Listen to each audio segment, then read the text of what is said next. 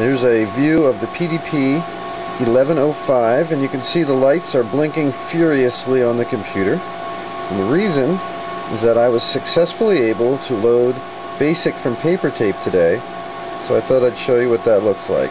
Not the loading part, just the after the loading part. Here is the view of the Teletype, and what I'm going to do is I'm going to load a first I'm going to list the program that I have loaded into memory. Alright, here we go.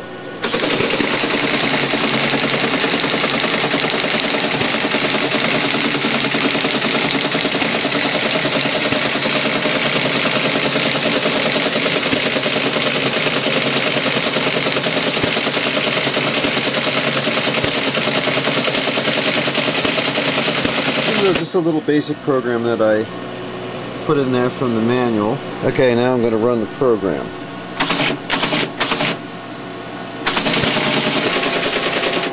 Here's a view of the lights while that basic program is running. You can see that it's blinking lights, classic. And the program's still running in the background, you can hear it, and see, there's a serial connection I have up on a riser, so I could check the baud rate on that pin right there and make sure it was at 110 baud using this controller right there to make adjustments. You can see it's spinning away at this very complicated program, something that you could easily do on a calculator. Much faster than the PDP 1105 would be able to do, but you would have to write a program, and if you were going to do it by hand, you might be racing the computer. Not many people by hand, at least, could do this mathematics that quickly, if you want to put it in perspective. You see that the typewriter's doing a pretty good job. I went through pretty much the entire Teletype and fixed all kinds of little things that were wrong with it, replaced print heads, and all of that. It took about 3 or 4 years to get to this point. So I hope you enjoy this.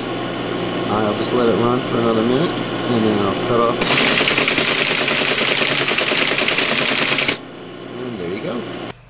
Alright, here's one last little thing I'd like to show everybody. We've got the computer completely off. I'm going to turn it on, and I'm going to recall BASIC that is stored in memory. First I'm going to turn the computer on. Okay. And then I'm going to turn the Teletype on.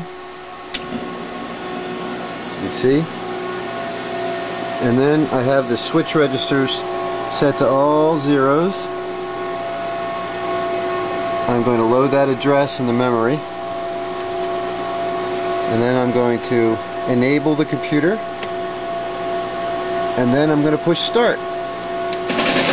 And we look over at the computer, and you can see we have a ready prompt, which means that I don't have to load it from Papertape every time I want to use BASIC on my PDP 1105. The great thing about core memory. And here's a view of the core memory. You can't really see it, but trust me, it's there. Try to kind of get in there a little bit.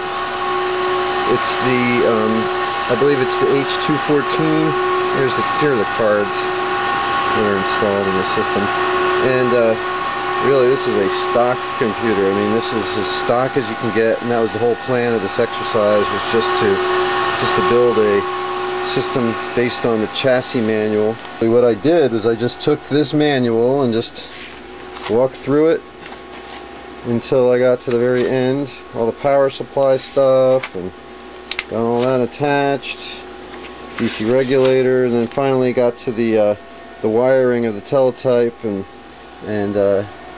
what terminal strip connections there should be, and all of that. Now let's see what happens if I type list.